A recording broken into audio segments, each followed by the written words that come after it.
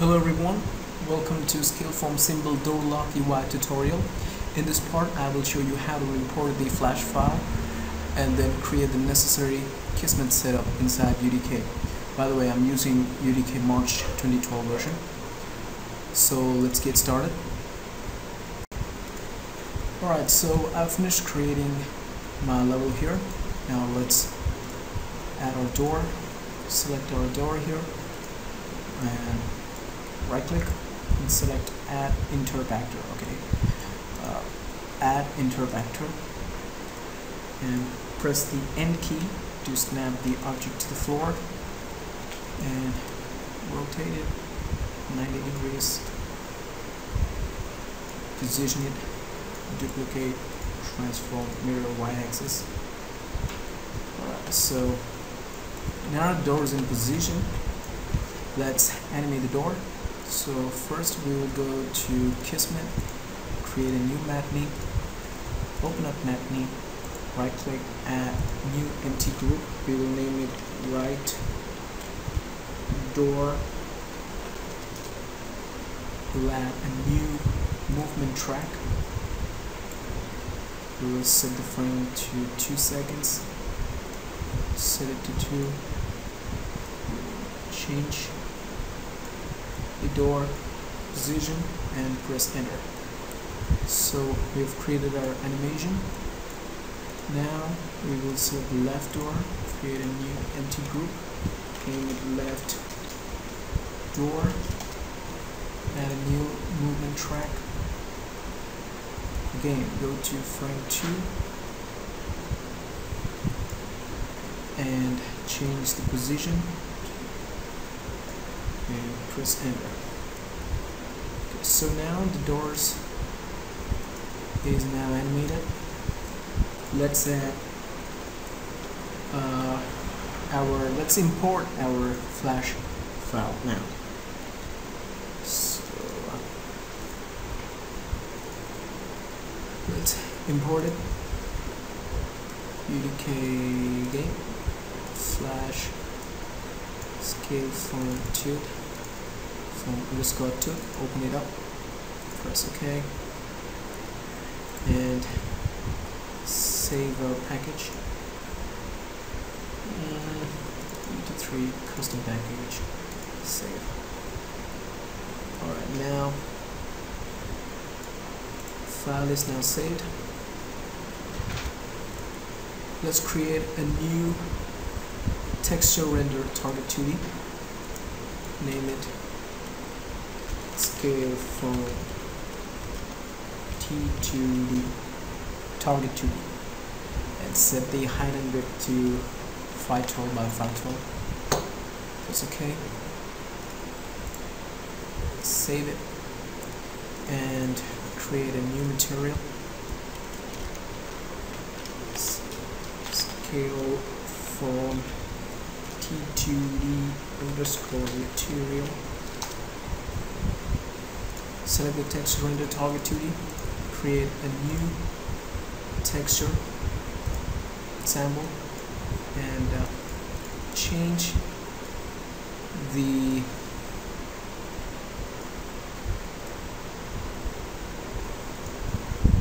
blend mode to alpha composite and plug it to emissive and the opacity to opacity. That's it. Save the package. Now it's time for Kismet. In Kismet we will first add a new level loaded and we'll go to new action GFX UI, open GFX movie, we'll plug it in. For the movie player we'll create a new empty object. For the player owner we'll create a new player.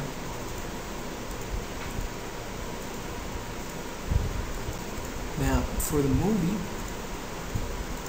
we will use the Scaleform _2, open it up, plug it in and set the render texture mode to alpha composite. For the render texture we will use the Scaleform underscore T2D.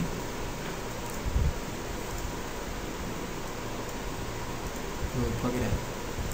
Alright, now what we want to do is create a new BSB material here. I'll create it in a moment. Okay, so I have added my CSG brush here. I'll go to the control browser, select the material, right click, and apply material. Right now it is looking awkward. Lighting needs to be rebuilt. Right now, play, and you can see it's looking awkward. To fix that, select the material. By the way, if you're unable to select this, make sure Allow Translucent Selection is turned on. So press F5 and set this to 0.5, apply. Now flip 90 degree and you're good to go. Right, now play it. Still looking awkward. Save the map. And save the map and you will see it's looking the correct way. Now let's add our functions. Before that, let's create a new trigger here.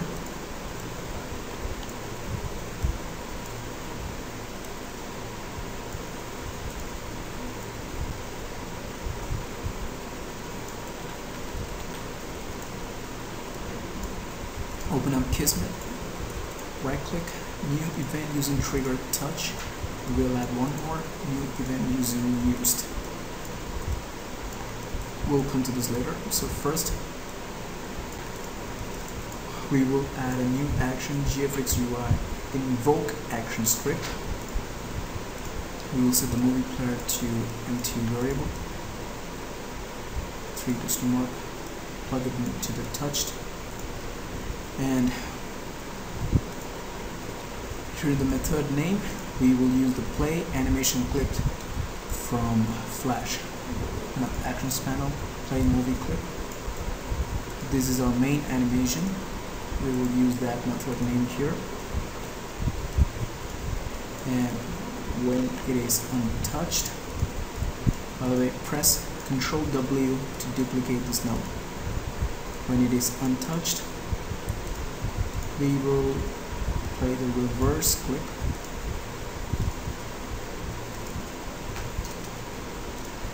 And one more thing, set the max trigger count to 0. Close and play.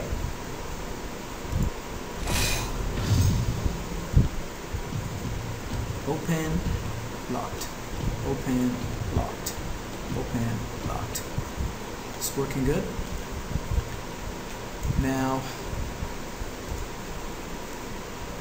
what we want is we want the door to animate.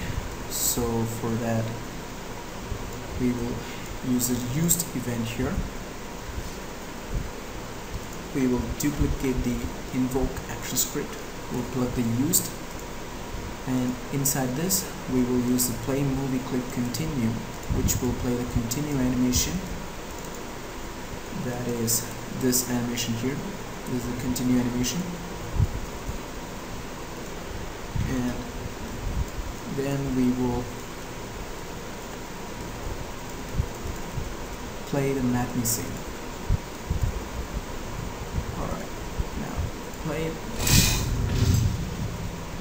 Open, locked. Open, locked. Press E. Alright, I forgot to turn off aim to interact. Make sure this is turned off. Now go to play, press E, and the animation plays. The problem is once we leave the trigger area, it will play the locked animation. So to prevent that, we will create a new set variable boolean, and there for the target, we will use a new named variable.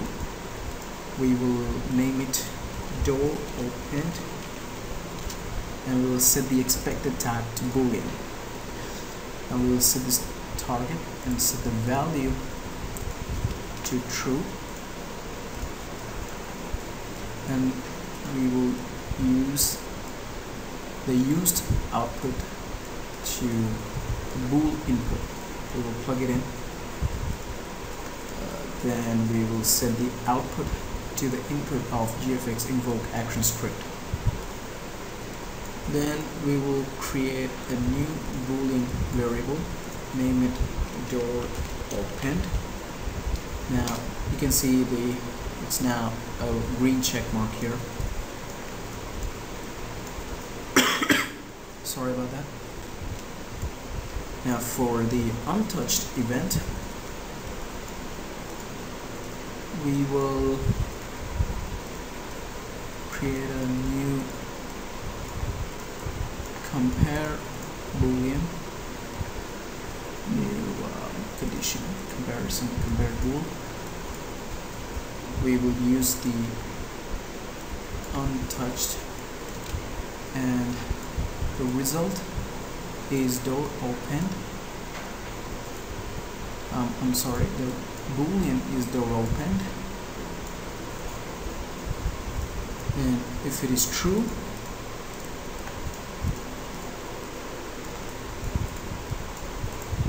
then we will create a new delay.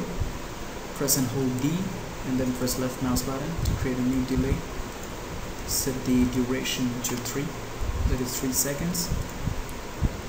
If it is true,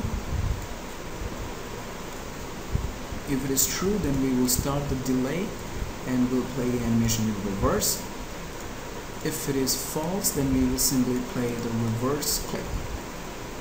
Now, what this basically does is when we use the trigger, it will set the boolean door opened to true,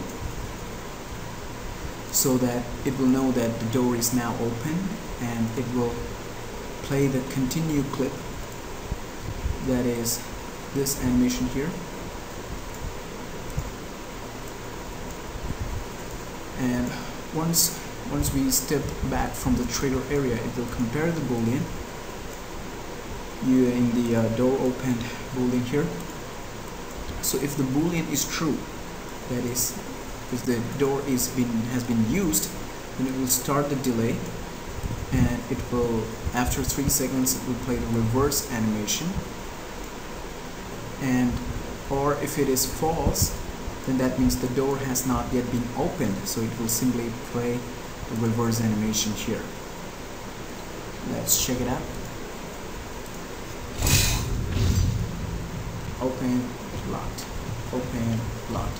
When I press E, plays the animation, and if I step back, it will not pop up here. Once the door closes, it should show up. But it's not showing. Oh yeah, I'm sorry about that. It's because after reverse we haven't set the boolean back to false. So we will simply duplicate this one here, and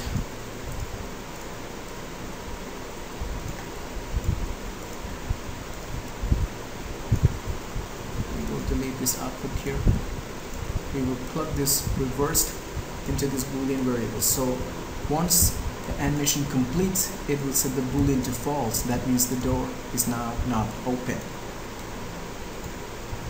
So now play open, locked, open, locked, open, locked. Press E, animation plays, door closes, it will pop up.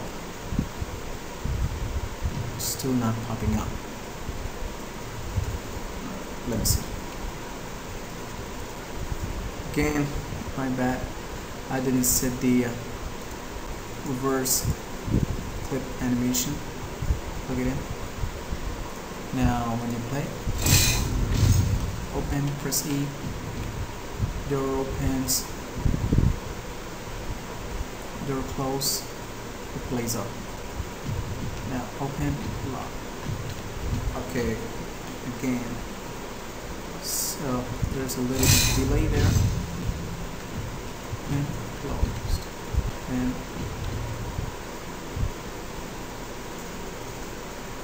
door closes,